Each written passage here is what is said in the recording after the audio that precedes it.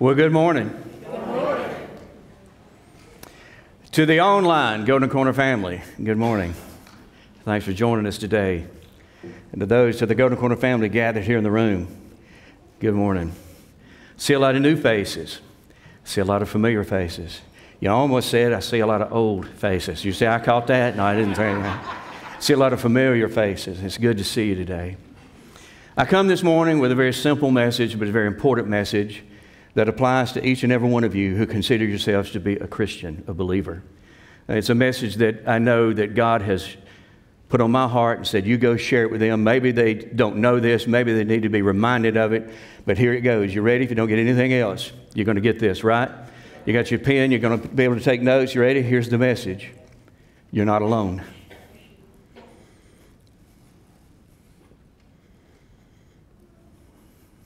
Did you get it? Good. I'm glad I was here today. I appreciate you being here. And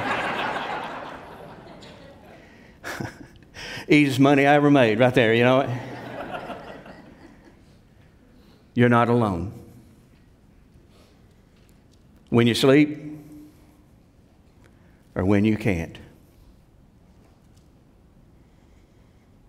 When the hospital door closes and your last visitor leaves.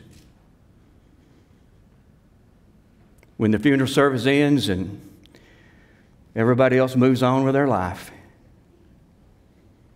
you're not alone.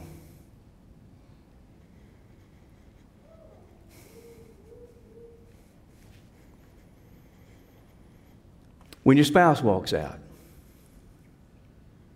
the kids don't come, the phone never rings, and your house is filled with deafening silence, you're not alone. When you're that close to succumbing to temptation or facing a complex problem or making an extremely difficult decision, you're not alone. When the giant you thought you overcame gets back on his feet, when you are outnumbered, overwhelmed, and reaching for the white flag, please pause and remember this. You are not alone. Not for one moment of one day of your life are you alone. I believe this might be the greatest oversight on the part of believers in this generation. We keep forgetting that the Holy Spirit lives within us. You with me? We keep forgetting that the Holy Spirit lives within us, and because He is in us, we are never alone. Now, just who is the Holy Spirit? And who is He to us? The night before Jesus' crucifixion, He gathered His 11 men around, His disciples, and He gave them some bad news. He was leaving. Then He gave them worse news. You can't follow me. Not yet. As you can imagine, these men were deeply confused. They believed He was the Messiah, the King of the Jews. He's going to straighten out all their problems. And now you're cutting out on us? I think they were confused. How does this make any sense with your plan for us? You called us to follow you, and now you're saying we can't follow you? I think it was devastating. They were very, very close friends. And I believe it was frightening. I tell you, resistance was at a boiling point against Jesus. And I believe these men did the math and realized if He's gone, all that's going to be directed toward us. Jesus immediately recognized, Chris, my men, they still need a lot of help. So He promised them a helper. Let's read about it. John chapter 14, verse 16 through 18, Jesus said to His distraught men, and I will ask the Father, and He will give you another advocate who will never leave you. He just said, I'm going to leave you. He won't. And then He identifies who this new advocate is going to be, the Holy Spirit, who leads into all truth. The world cannot receive him because it isn't looking for him and doesn't recognize him. But you know him because he lives with you now and later, look at this, will be in you. Now to comfort these guys, Jesus promised them another advocate. Now what is an advocate? The Greek word translated into our English word, advocate, in the New Living Translation of the Bible is paraclete. Are you fascinated now by my mastery of the Greek language? You fascinated by that? Thank you, Kilty. Thank you. In the King James Version of the Bible, it is translated as comforter. In the Holman Christian Standard Bible, it is translated as counselor.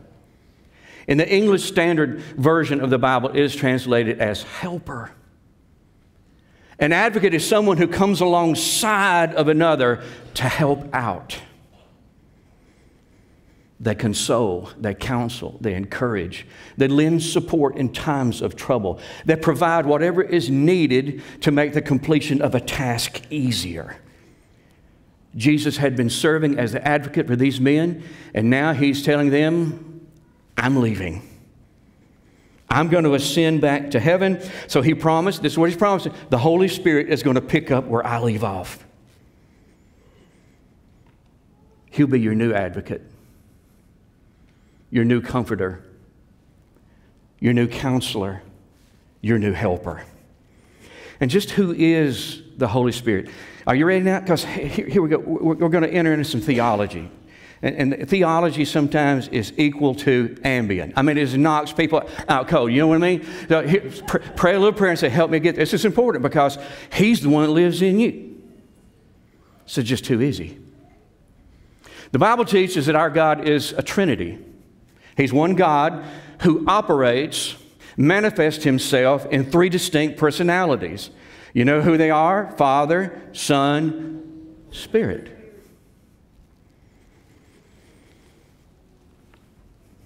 Don't ask me to explain all the details of this biblical revelation. All I know is this is the way God has chosen to reveal himself on the pages of the Bible, and I believe it, and I accept it. Which means the Father is God, and the Son is God, and yes, the Spirit is also God. Which means he possesses all the attributes and characteristics of the Father and the Son. He loves with an unconditional, unfailing love. The one who lives in you. He is rich in mercy and full of grace. His knowledge is infinite. He knows everything about everything, including the future. He sees your future as perfectly as you see the moment.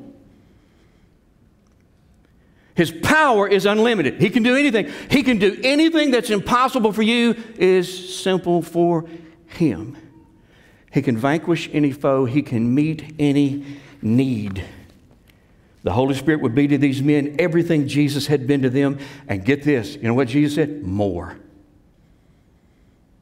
Because there's going to come a point where he moves inside your body. He's going to live in you. He won't be the helper alongside you. He'll be the helper within you. And when he moves in, he will make his residence in you permanent. He will never leave you. Well, the next day, these 11 men watched a nightmare unfold. Jesus was arrested, tried, and found guilty of crimes he didn't commit. He was beaten, executed, and buried in a borrowed tomb, all before the sun went down. But you know how the story ends, don't you? 3 days later, he rose from the dead, walked out of the tomb, rejoined the living, and he spent 40 days with his followers before returning to heaven. After Jesus ascended, the believers waited for their new helper, capital H. And as they waited, they constantly prayed together. 10 days after Jesus departed, the believers were praying together when something of eternal significance took place. And man, you got to read it to believe it. You ready to read it? Acts chapter 2, verse number 1. We're going to read all the way through verse 8. On the day of Pentecost, all the believers meet together in one place. Suddenly there was a sound from heaven like the roaring of a mighty windstorm. And it filled the house where they were sitting. Then what looked like flames or tongues of fire appeared and settled on each of them. And everyone present was filled with the Holy Spirit and began speaking other languages as the Holy Spirit gave them this ability. At that time, there were devout Jews from every nation living in Jerusalem. Let me tell you what's going on. Pentecost was a big deal, big Jewish holiday. There were Jews from at least 15 different countries who spoke the native language of those countries who had come to Jerusalem at kind of a pilgrimage. And so they get all these Jews who speak all these foreign languages, and they're gathered there. When they heard the loud noise, everyone came running, and they were bewildered to hear their own languages being spoken by the believers. They were completely amazed. How can this be? They exclaimed. These people are all from Galilee, and yet we hear them speaking in our own native languages. How can they do that? What just happened? Just as he had promised, Jesus sent the Holy Spirit, and the Spirit indwelt every believer. And once the Spirit indwelt them, he filled them. And once he filled them, he began to help them. Wasn't that what he's supposed to do? Once he indwelt them, he filled them. And once he filled them, he began to help them. In this case, he began to help them fulfill their mission. He gave them the supernatural ability to speak fluently in languages unknown to them, but known to others. Hence, language barriers are broken down, and people were hearing about God and all the wonderful things that he had done. Well, a huge crowd gathered,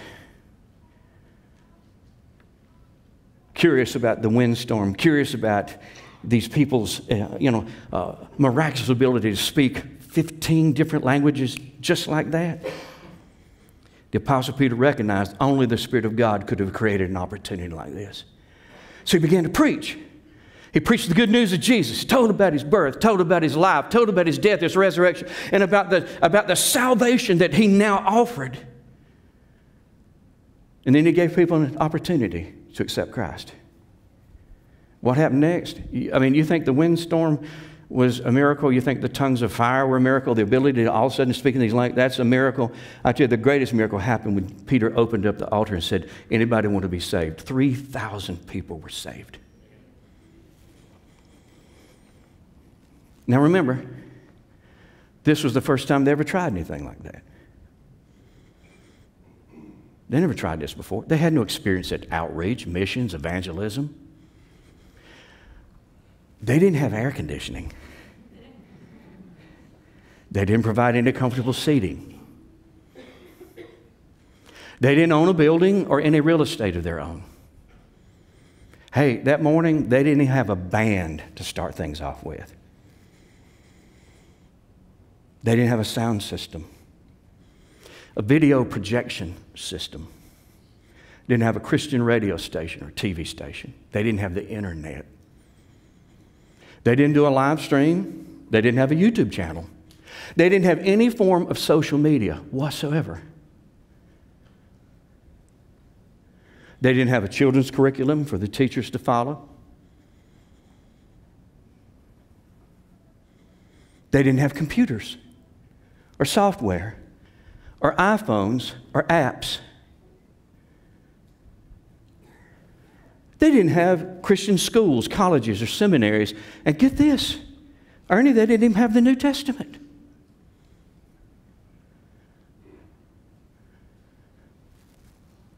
And yet they reached 3,000 people the first time they ever tried outreach.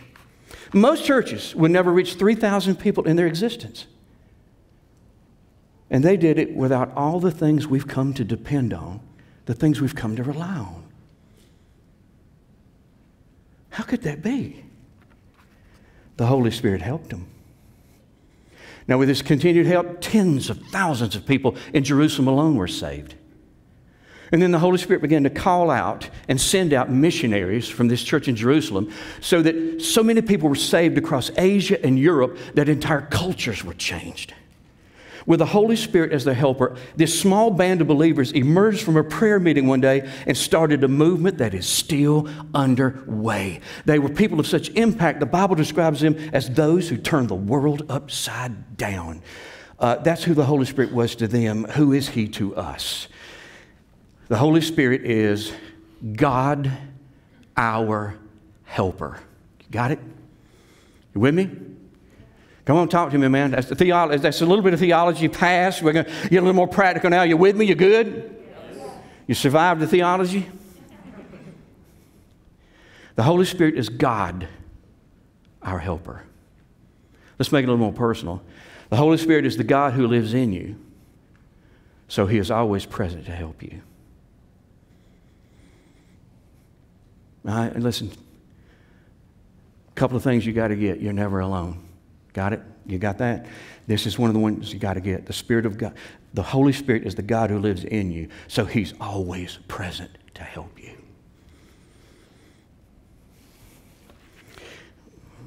Quick sidebar. Some of you may have just asked this question. How can I know for sure? How can I know that I have received the Holy Spirit, that He actually lives in me? Because, Ronnie, got to be frank with you here. Maybe everybody else did, but I didn't. I don't recall an experience where I was in prayer and I heard a mighty windstorm. And I can't recall a time when I saw tongues made out of fire appear in midair and then settle on my head. And I think I'd remember that. I never had an experience like this, so how can I be sure that I have received the Holy Spirit? There is no biblical record that that ever happened again. Apparently, this was a one-time deal. But you may be saying, okay, I get that. But Ronnie, neither have I ever been given the ability to speak in other languages that I haven't been trained in. Now, you do know that did happen again. Acts chapter 10, Acts chapter 19. There were groups of believers who received the Holy Spirit, and the way they knew they received the Spirit is they got this newfound ability to speak in languages. Languages known to others, but not to them. So that's 3 times in the book of Acts. Acts 2, 10, and 19. Now, based on the book of Acts, there's some people who believe this, that receiving the Holy Spirit is something that happens after you've been saved. It's something that's a second act of God. They believe that speaking in tongues or receiving the gift of tongues, as the Bible eventually describes it, that's the initial evidence that you have received the Holy Spirit. That if you haven't done that, you haven't received the Spirit. And they believe that in a room like this, there are 2 groups. There are the haves and the have-nots. There are those who have received the Spirit and those who have not received the Spirit. Now, if the New Testament ended with the book of Acts, I might believe that too. But it doesn't. In preparing for this sermon, I tell you what I did. I read the whole book of Acts. Curtis wrote down every verse that mentioned the Holy Spirit and what I learned about Him. But I kept reading. I read 21 more New Testament books, all 21 that followed the book of Acts, wrote down every verse the Holy Spirit is mentioned and what I learned about Him. You say, man, you're analytical. I overanalyze everything. But it's good for you that I did. It's good for me. So I got all this information I looked at, wrote down everything I learned about Him, and I need to share 3 lessons with you that I learned. There's my cue. I told him, start the music when I want to start going to my 3 lessons. It's like a game show. Here we go. Everybody's thinking. We got the music going. Now, I want to tell you why I'm doing this. Because somebody's sitting here and you don't know if you've received the Holy Spirit or not. You don't know. Because you've heard some of these things. You've listened to some of these things and said, I'm doing this for your sake. I can't afford for anybody watching the sermon, listen to it on podcasts, or anybody sitting here to walk out of here going, I don't know if He really lives in me and is really present to help me because I don't know if He's in there. Listen, we're going to put that to bed this morning, okay? And I want to preface this by saying this. I'm not saying this to create any controversy, any division in God's church. And what I'm going to share with you, I do with great respect for anybody who believes differently from me. And there are people who do, and I get that. But here's lesson number one. Ready? It is possible to receive the Holy Spirit without receiving the gift of tongues. You got it? As a matter of fact, there are probably far more people who receive the Holy Spirit who never receive the gift of tongues. You know, I run into people who go, that gift ceased, it's not in operation anymore. You know what? I'm not one of those guys. I don't know that. How would I know that? I have other guys, if somebody comes up there and said they spoke in tongues, they'd be like, you did wrong. I'm not saying that. I don't know that. If you were to come to me after the service and go, sometimes I speak in tongues and I pray, I'm not going to put an X on you and go to Pastor Tim and go, weirdo. Weird, Tim. Watch them. I'm not one of those guys. You understand what I'm saying? However, I got to tell you that I disagree with those who tell me, listen, I'm not condemning anybody that believes that or criticizing, but I don't like to be looked down on as a second-class believer because I've never spoken in tongues. Oh, he's one of those guys who doesn't have the Spirit. Don't tell me that. Is that a little bit combative, the way I just said it? I didn't mean it to be. I'm not looking down on you. You don't look down on me.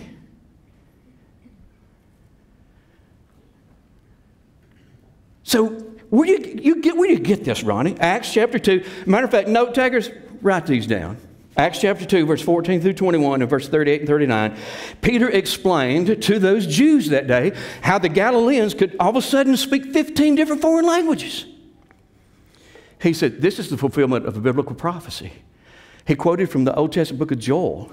And he said, long ago, God planned that there would come a time where he would pour out his Spirit on everybody who called on him to be saved. He said, not only did he plan it, he promised it. So here's a fact from the pages of the Bible. God wants every believer to receive the Holy Spirit. You with me? He wants every believer to receive the Holy Spirit. Now, 1 Corinthians chapter 12, verse 30. You writing that down? You writing it? This is what Paul said in the Bible. God never wanted every believer to receive the gift of tongues. How do you reconcile that? He wants every believer to receive the Holy Spirit, but not receive the gift of tongues. How then can tongues be the initial evidence that someone has received the Holy Spirit? Can't be. Not always. 1 Corinthians 14, verse 22. You write it? Paul said, tongues are for a sign, which means evidence. There you go, Preacher Ronnie. Tongues are evidence. And then he says this, but not to believers. You say he did not. He did. Tongues are evidence, but not to believers. So how then could tongues be the only evidence, initial evidence, that someone has received the Holy Spirit? It can't be. You with me? Now all I'm doing is trying to prove to you that he's in you. Second lesson I learned was this: there aren't two groups of believers, the haves and the have-nots. Those who have the Holy Spirit and those that don't. That doesn't exist. Something occurred to me as I read the writings of Paul, James, John, Peter, Jude. All of those men wrote with absolute certainty that 100% of the believers to whom they were writing were indwelt by the Spirit. They never prefaced a statement by saying, okay, to those of you who have received the Spirit, here are my instructions. And to those of you who have not received the Spirit, then you've got a different set of instructions. There nowhere in the epistles do any of those writers go, if you haven't received the Spirit, you better, and here's how you do it. They always wrote under the impression they all are indwelt by the Spirit. And here's a big one, Romans chapter 8, verse 9. You're writing this down, right? This is what Paul said. You ready? I'm telling you, this is not Ronnie Hodge. This is not Hodgeism. This is not a golden quarterism.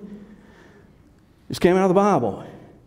Paul said, if you belong to God, the Spirit of God lives in you. Period. If you belong to God, lesson 3. I'm about to get off my little theological rant again. We're going to get back to what's practical.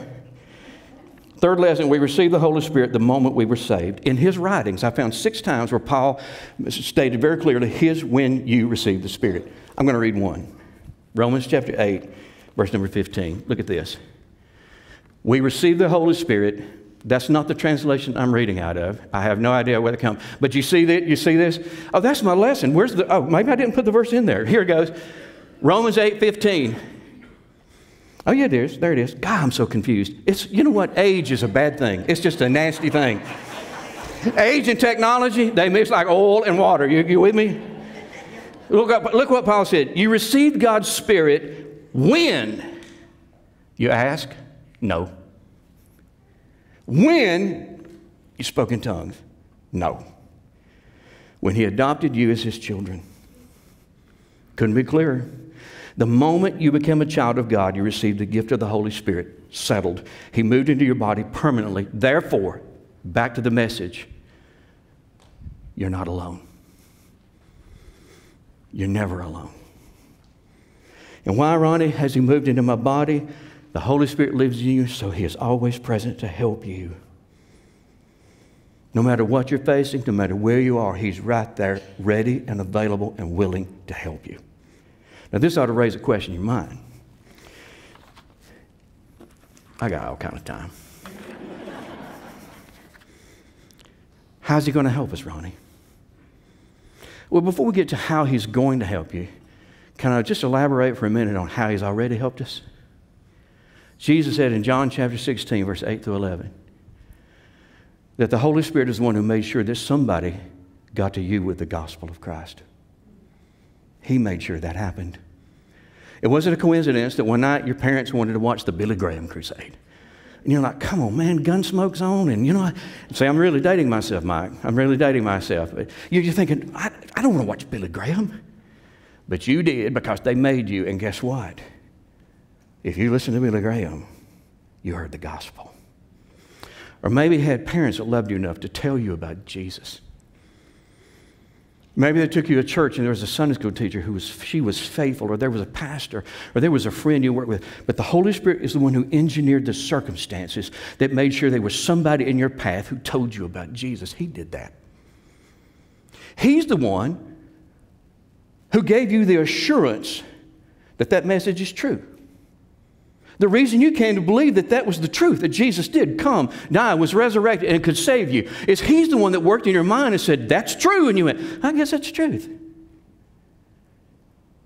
He's the one that continued to work in you so that you came to a point in your life where you went, you know what? It's what I need. May not be what I want, but it's what I need. And Trinity kept working, and it kept working until you came to the point you said to yourself, it's not on what I need, it's what I want. He did that. It didn't just happen on your own. He was engineering all this inside of you. And I'll tell you what He did. He kept nurturing and working with your belief in all these facts until they evolved into something called faith. And now you didn't just believe the facts, you were willing to depend, stake eternity on them. And your faith acted and you accepted Christ. And the moment you accepted Christ, you know what the Holy Spirit did for you? He raised you from spiritual death to spiritual life. He did that. He did all of that. And according to 2 Corinthians chapter 1, verse 22, and the book of Ephesians chapter 1, verse 14, you're writing, right? Can y'all remember all this? You know what it says the Holy Spirit is doing for you now? He's the guarantee that everything God has promised you, you will eventually get. He's referred to as the first installment. He's referred to as the down payment. But He's not only doing that, He's acting as the seal, the mark on you, identifying you as God's property, bought and paid for. Those are the things that He has already had done for you. Now, back to the question. In what ways will the Holy Spirit help me? Okay, up to this point in my study, I've identified at least 52 things the Holy Spirit will do for us. You ready? Note takers? Number one. It's going to take a while. I'm kidding. We don't have time this morning to complete that list. Therefore, I'm going to start a class this Wednesday night, August 21st, entitled, The God We Forget. In this class, we're going to learn how the Holy Spirit helps us. Probably won't get to all 52. We're going to get to some major ones. But we're going to learn what we have to do to acquire His help. Because I think I've come to learn this. In my years of being a Christian, He won't force His help on us. We have to learn how to cooperate. So we're going to learn that together. This class is going to take place 3 consecutive Wednesday evenings right here in this auditorium, Golden Corner Church. We're going to start at 6:30 sharp. You'll be gone by 7:30, I promise. Child care is going to be provided. And if you're coming, here's what I need you to do. Bring a Bible and bring some means of making notes. And until then, I want you to remember this. The one who stretched out the heavens like a canopy and flung stars into the night sky and knows every one of those stars by name. Beverly, He is the one who is now living in you. The one who made a highway through the Red Sea, rained bread out of heaven every morning for 40 years, brought enough water out of a rock to quench the thirst of a nation, and He's the one who is now living in you. The one who turned the walls of Jericho into dust, made the sun stand still in the sky, and enabled a boy to kill a giant with a rock. James, He's the one who now lives in you. The one who brought Jesus into this world by enabling a virgin to conceive without the aid of a man, and then brought Him back into the world by raising Him from the dead. Sammy, He's the one who now lives in you. So I got a question for you. If He's the one living in you and He's the one who helps you, what can't you overcome?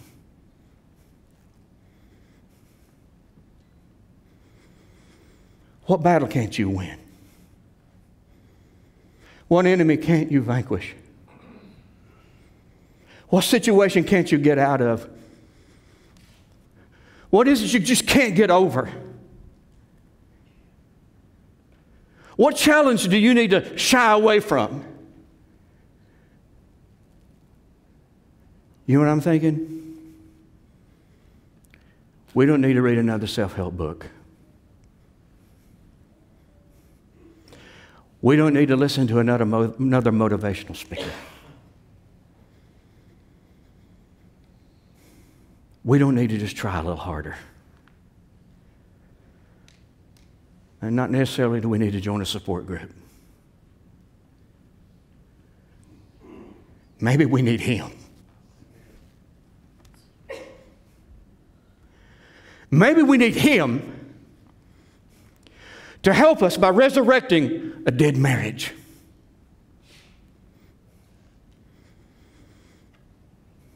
Or delivering us from the snare of addiction.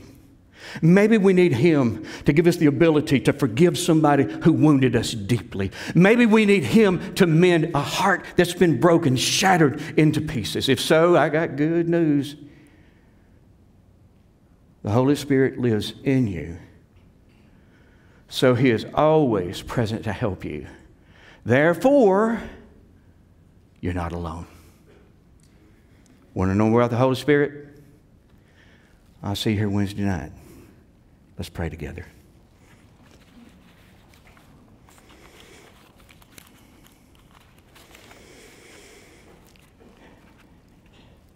Father, you are gracious. And you are generous. And we think about being saved, we think about incredible gifts like forgiveness. We think about heaven. Lord, maybe we don't think about the Holy Spirit as often as we should. But what a gift! A live-in helper who can do anything, who knows everything.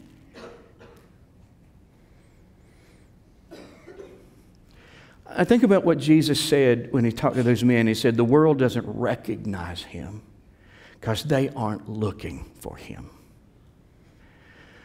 You know, when I pray, God, as a result of this sermon this morning and maybe the class that we're about to do, I pray that we'll become a people who do recognize him because we learn to look for him. In our generation, God, I tell you what I think would do our churches a world of good. I think it would be a cure-all. If we would just allow the Holy Spirit to do the things that he alone can do, what a difference I think it would make. Well, thank you for our day. Pray your will be done in each and every life sitting here, each and every life listening to the sermon. Be pleased in Christ's name. Amen. You are good to go. And I'll let you out a lot quicker than Tim McCall would. Remember that.